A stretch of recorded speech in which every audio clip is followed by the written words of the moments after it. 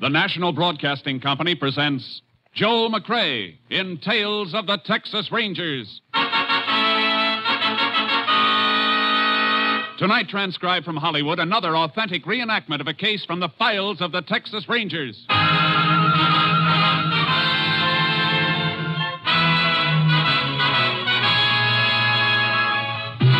Tales of the Texas Rangers, starring Joel McCrea as Ranger Jace Pearson. Texas, more than 260,000 square miles, and 50 men who make up the most famous and oldest law enforcement body in North America.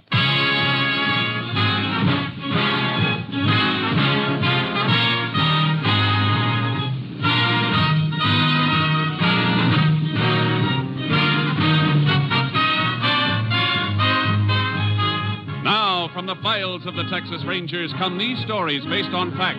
Only names, dates, and places are fictitious for obvious reasons. The events themselves are a matter of record.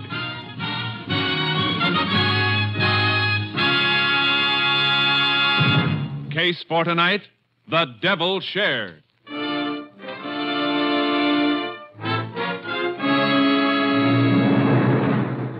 It is 6:45 p.m., October 26, 1939. Frank Whalen, a dirt farmer, is sitting down to his simple evening meal when the door to the kitchen opens and his brother, Jeff Whalen, comes in. Well, howdy, Jeff. Thought you was going to spend a couple of weeks up at Big D. So I changed my mind and come back. Any law against that? Didn't say there was.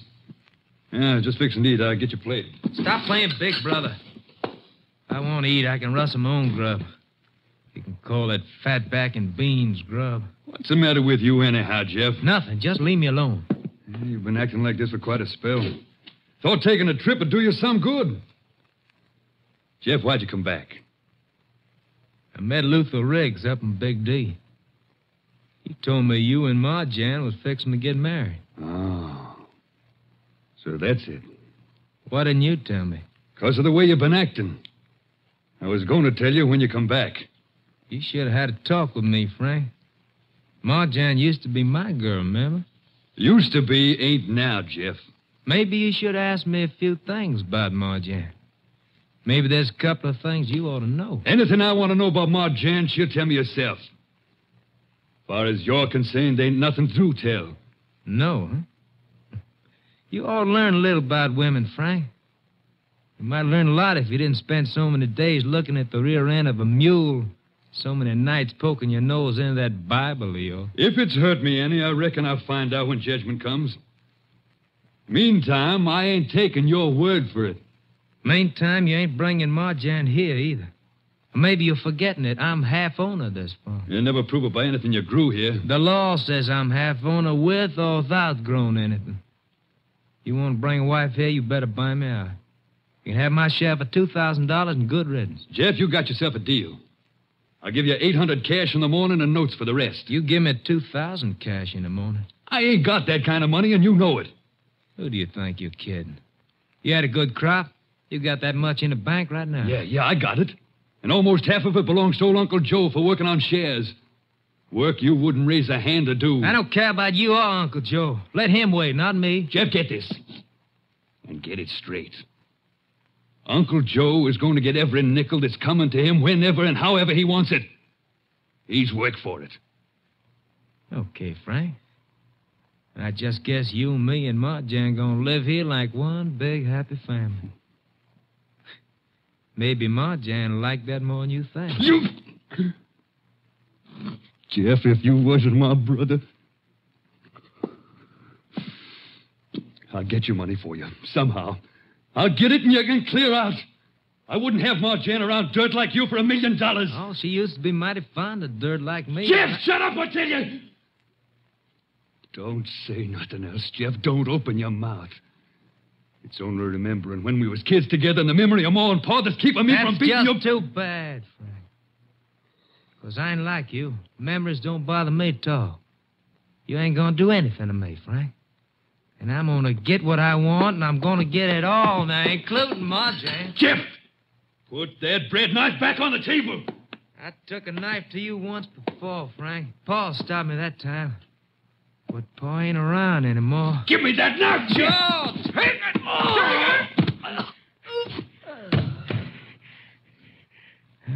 Bet you sure wish Pa was here this time.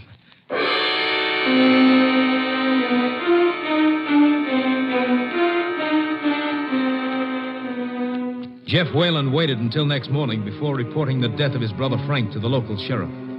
The sheriff asked for the assistance of a Texas ranger. Ranger Jace Pearson was assigned to the case. Well, Jace, I went all over the place earlier this morning when I was called here, and now you've been all over it. If you see anything, I must have missed it. Doesn't seem to be much to see except the body. Want to talk to the brother now? He's still waiting in the parlor. Yeah, I know. I'll see him in a minute. Look at the table where Frank Whalen was eating. I was cutting his bread from this whole loaf. Crumbs show that. And it was a sharp, clean cut.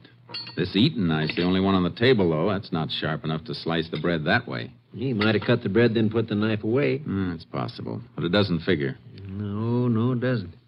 Fella sits down to his food, he don't put nothing away until he's through. And Whalen wasn't through. From the looks of it, he just started to eat.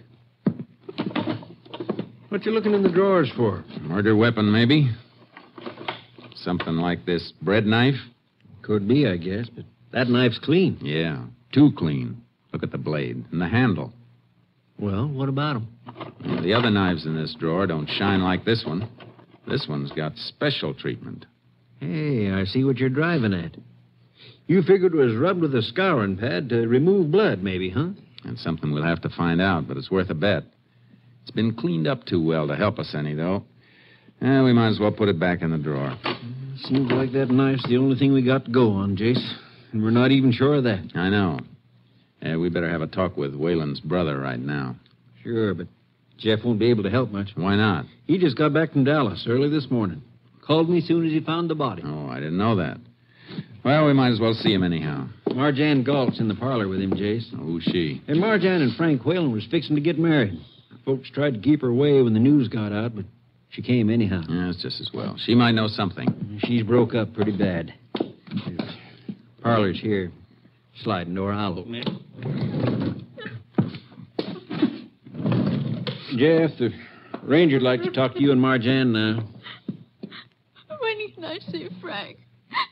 I want to see him now. I think it'd be better if you didn't, ma'am. For your own good, Marjan. Only last night I was home, but I was sewing pillowcases. No, come on, please, Marjan. Look, do you have to talk to her now? I can tell you anything you want to know. All right. But I think you'd better come into the next room then. Okay. Ma'am, why don't you just stretch out on that sofa and rest? All right, Jeff. When did you find your brother's body? Well, like I told the sheriff, by 5 o'clock this morning when I come home. He was killed last night around dinner time. Where were you then? On the road, I reckon. I've been up to Big D for the last 5-6 days. You drive back? Didn't have nothing to drive back in. I hitch rides. Come back same way I went. And got here at 5 a.m.? When'd you leave Dallas? Well, yesterday afternoon, I guess, about 2 o'clock. Why? Why are you asking me this? You're supposed to be finding out who killed Frank. Now, don't get steaming, Jeff. Ranger's got a reason for asking. You didn't touch anything in the house when you got in? Ranger, first thing I saw was my brother laying there on the kitchen floor. Then I hightailed back to the highway and called the sheriff. Waited right there till he come pick me up. Okay. Your brother been having trouble with anybody? You know of any reason why anybody might want to kill him? Oh, no. Nothing I can think of. Except... Go ahead, Jeff. Well, just something come to my mind, Sheriff, but no, couldn't be him. Couldn't be who? Come on, Jeff. Your brother's laying dead in there. We got to know every little thing, no matter how small. Well, all right. Just before I left, Frank did have a little argument with Uncle Joe. Uncle Joe? Who's he? Old sharecropper. Been working a good piece of this farm for Frank. What was the argument between him and Frank? Well, old Joe claimed that Frank owed him some money from the crop. Frank said it didn't. They's both pretty hot about it. Well, that don't sound like your brother Frank. Or Uncle Joe. Well, I know it don't. It was probably just a misunderstanding. They straightened out. That's why I told you it wasn't worth mentioning. When it comes to murder, anything is worth mentioning. And this sounds like it might be plenty important. Sheriff, we better ask Uncle Joe to account for his movements last night. We haven't seen him around, but his granddaughter, Belle, might be able to tell us something. She's been standing around outside the house ever since we got here. Look, I'd like to go back to Marjan. She needs somebody with her. All right, go ahead. And tell Belle to come in here, will you? All right. I'll send her right in. Oh, just a second, Jeff. Yeah? You must be pretty tired. You have much trouble catching rides last night? Well, I got one long ride in a truck. Oh, you know who owned the truck or anything about the driver? No. No, I didn't talk to the driver much. I slept most of the time. I think it was out of state truck. Well, truckers usually don't like sleeping rider beside them on a night haul. Well, this fellow let me sleep on a shelf up in back of the cab. Oh, I see. All right. Send Bell in. Okay.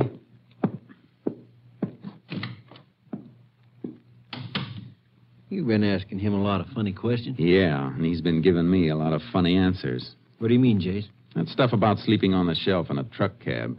He never slept in that suit he's wearing. It's too well pressed. So he changed clothes when he got home this morning. He said he ran to call you the minute he saw his brother. You want to see me, Mr. Ranger? Yes, Belle. Come in. Belle, you and your grandfather, Uncle Joe, you live on this farm? Yes, sir. That little house down there near the meadow. You can see it. Just the two of you? Yes, sir. Where was your grandfather last night? He was home, sir. He don't never go no place. Was he home all night? Where was he at dinner time? Home, sir, honest. Only time he left was for a few minutes to He didn't leave the house at all. Not at no time. He didn't leave the house at all. Belle, you're lying. No, Sheriff, no, I'm not. Look, Belle, you started to say something, then you backed away No, from sir, it. I didn't. Belle, if you want to help us and your grandfather, you better talk up. I told you everything, honest, I did. With all this going on, why Grandpa around? Why'd he run off? He didn't run off. He went to the church to pray for Mr. Frank. He loved Mr. Frank. He would never hurt him. Mr. Frank was good to us. Where's their church, Sheriff? Left fork of the road, this side of town, but he probably ran off someplace. We can find out about that later if he isn't at the church. Let's go.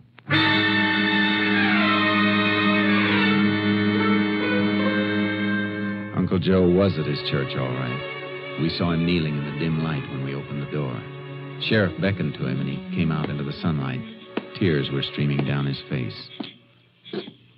I was just saying my prayers to Mr. Frank, Sheriff.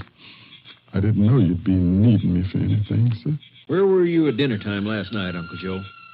Why are you asking me that, Mr. Sheriff? Just answer the question, Uncle Joe. You can't be figuring that I killed Mr. Frank, is you? We just want to know where you were. I never hurt Mr. Frank. He's the best man I ever knowed.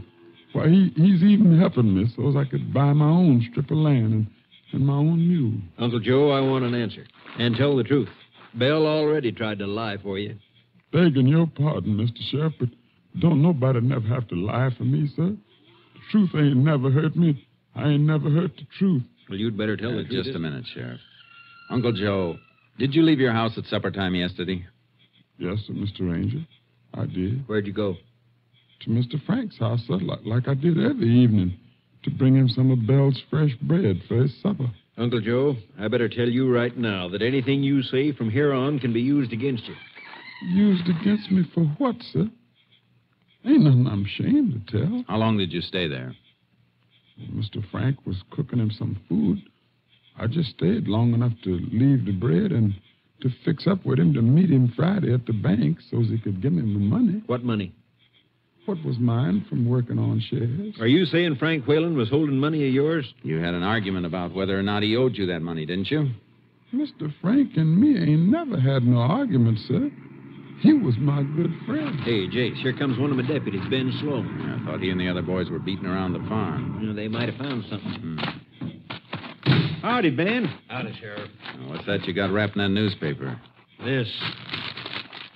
Well, how bloody nice. Where'd you get it?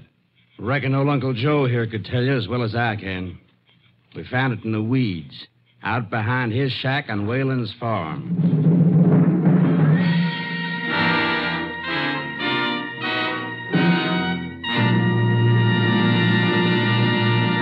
You are listening to Tales of the Texas Rangers, starring Joel McCrea as Ranger Jace Pearson. We continue now with tonight's case, The Devil's Share, an authentic story from the files of the Texas Rangers.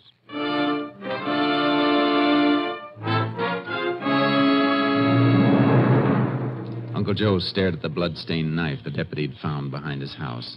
The stare was a look of recognition. You ever seen this knife before, Uncle Joe? Come on, answer me. You know he's seen it before, Sheriff. Can tell just by looking at him. How about it, Uncle Joe? Yes, sir, Mr. Ranger. It's mine. It's just an old whittling knife. But I never used that or nothing else on Mr. Frank. Uncle Joe, you're under arrest for the murder of Frank Whalen. Mr. Sheriff, I'm telling you here, outside of God's own house, I never done it. Think maybe you better deputize a few more men, Sheriff. We might need 'em. Why? What for? People around here thought mighty high of Frank Whalen, Jace. They aren't going to cotton to the idea of him being killed by somebody he took in and helped. And you can't blame him for that. I can blame anybody for anything that doesn't follow the law. You're not going to have any problem with Uncle Joe, Sheriff. I'm going to take him off your hands. Now, hold on, Jace. He's my prisoner, and I'll guarantee his safety. I know you'd protect him. That isn't why I'm taking him. I'll give you a receipt for him and bring him back here later. Where are you taking him? I'm going to radio for Unit 88, the Ranger plane, to pick us up and fly us to Austin. And you'd better hand over that knife, Ben. That goes with me.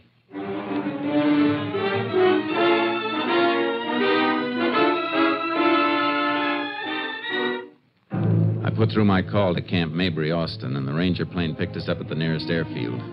Uncle Joe tightened up as we took off, and his lips moved like he was praying. After that, he relaxed. Where you taking me to, sir? Ranger camp and lab at Austin, Uncle Joe. You know what a lie detector is? No, sir. Well, it's a kind of a machine. It's called a polygraph. It can tell whether a man is lying or telling the truth. Now, whether or not you take the test is up to you. We can't force you. Look, I'm colored, folks, sir. Would it work right on me? Yeah. It'll work all right, Uncle Joe. Well, if you say it's all right, Mr. Ranger, then I'll do it. I trust you, sir. You's good folks. Like Mr. Frank was.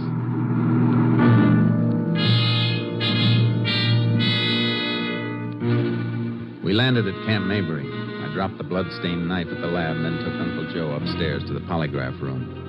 He wavered a little when we seated him in the chair and fixed the bands to measure his blood pressure, pulse, and respiration.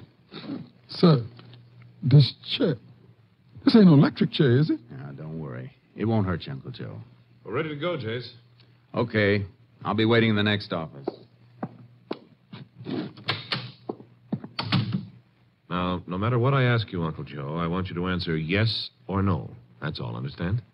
Yes, sir. Is your name Uncle Joe? Yes, sir. Is Belle your granddaughter? Yes, sir. Do you go to church? Yes, sir.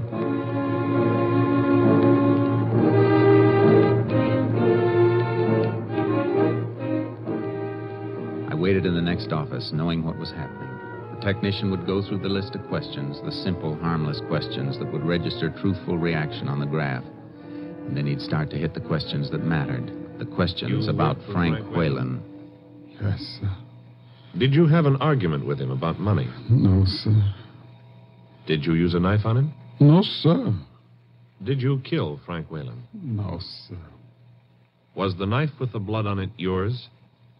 Yes, sir. Do you know how the blood got on it?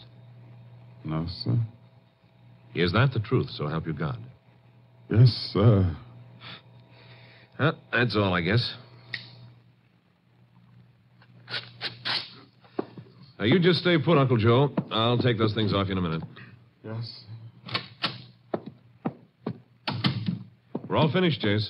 Good. What was the reaction? Looks like he's telling the truth, Jace, all the way down the line. Even about not having an argument with Frank Whalen over money? According to the graph, no argument. He wasn't lying. Good, because that means somebody else was lying. I'm going to take him back to... Just a second, Jace. Kenny speaking. Yeah. I'll tell him. He'll be right down. And that was the lab on that knife you brought in. Yeah, they typed the blood? It isn't human blood, Jace. It's chicken blood.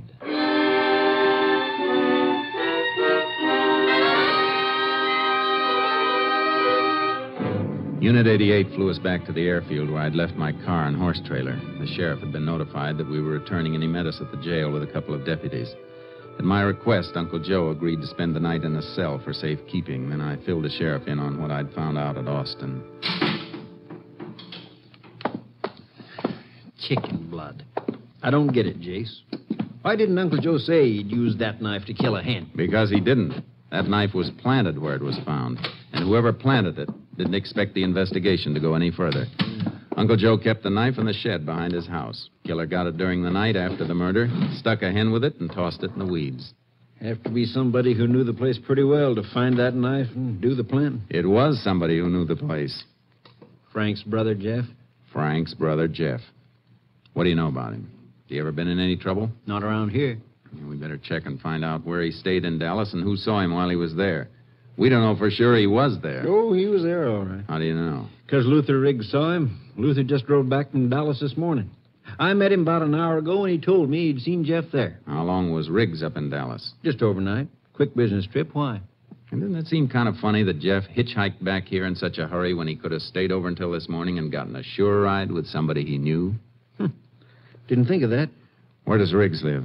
Farm, 4 mile out. Let's drive out there. I want to see him. Well,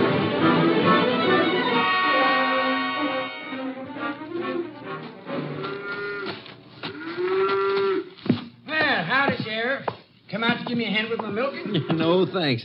Let go of that cow for a minute, Luther. I want you to meet Ranger Pearson. Well, sure thing. Howdy. Howdy. The sheriff tells me you met Jeff Whalen up in Dallas yesterday. Yeah, that's right. When? I reckon it was just about 9 o'clock a.m. I'd been driving most of the night to get there. Stopped for a red light, and there was Jeff just fixing to cross the street. You talked to him at all? Sure. Told him to hop in, and I'd take him wherever he was going. He said he was just drifting around, so we went and had some breakfast together. Did he tell you he was heading back for home? Not right off, he didn't. Sounded first like he was planning to spend quite a while in Big D. Didn't say nothing about coming home until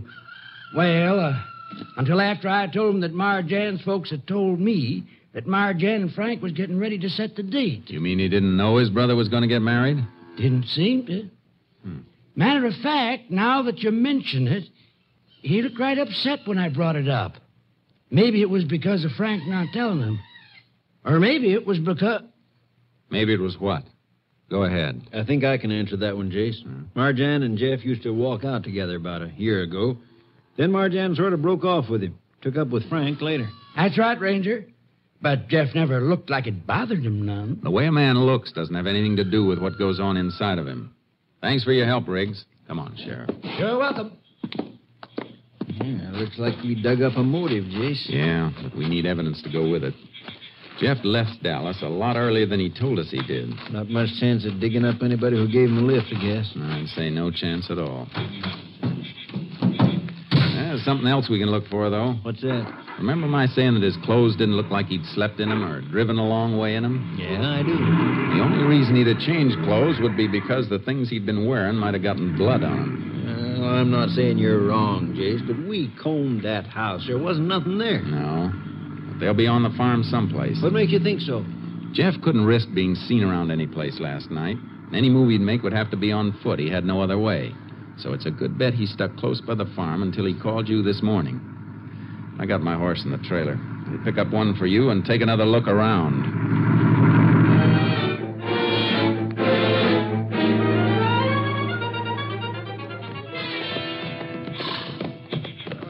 Jace, we've been out here half the night. I don't think we're going to find anything. Maybe not. Come on back to my place and let's hit the sack. When we wake up, we can start out fresh. I don't want to wait too long. If we come here by daylight, Jeff will see us looking. Well, I'm beat. Can't we just go into the trees over yonder and rest a while? Yeah, I guess so. It'll be dawn in about 2 hours. We can move faster then with a little light. Good. Come on, boy, over to the trees. We'll all take a breather. Come on, Sharky.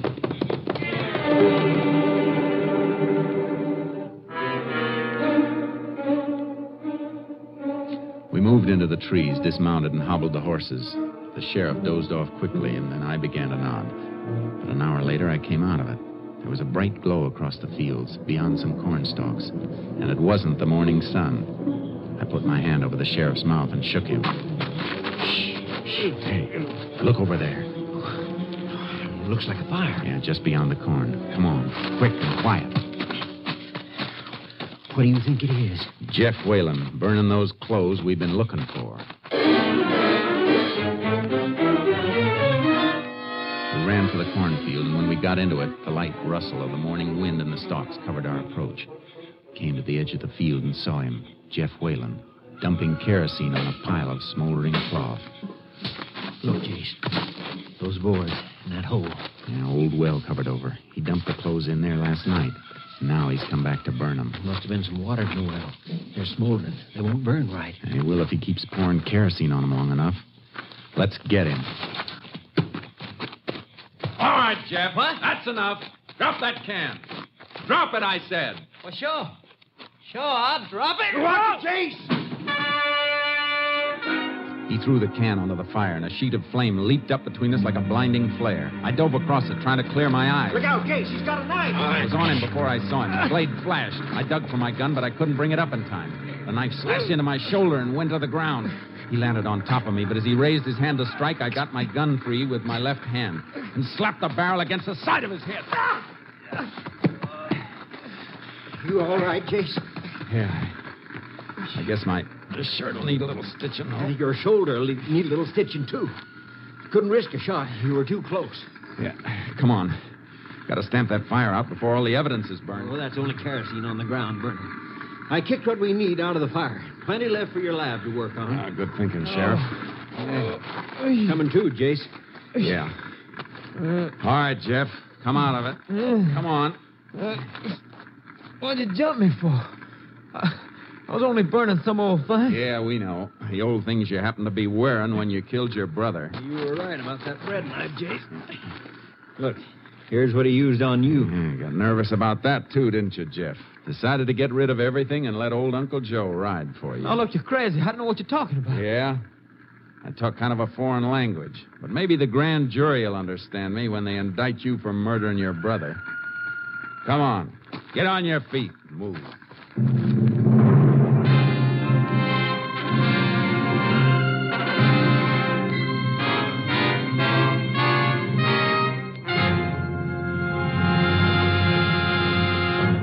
Jeff Whalen was tried and convicted for the brutal knife murder of his brother Frank. On August 2nd, 1940, at Huntsville Penitentiary, he died in the electric chair.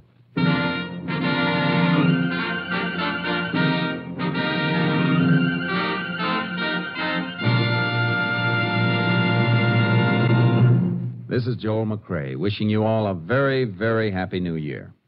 Good night, folks. See you next week.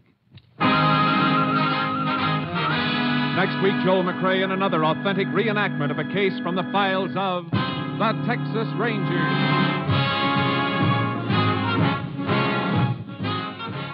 Joel McCrae is currently seen starring in the Universal International Technicolor production Saddle Tramp. Tonight's cast included Tony Barrett, Tom McKee, Parley Bear, Peggy Weber, Roy Glenn, Wilms Herbert, and Rye Billsbury. This story was transcribed and adapted by Joel Murcott, and the program was produced and directed by Stacy Keach. Hal Gibney speaking.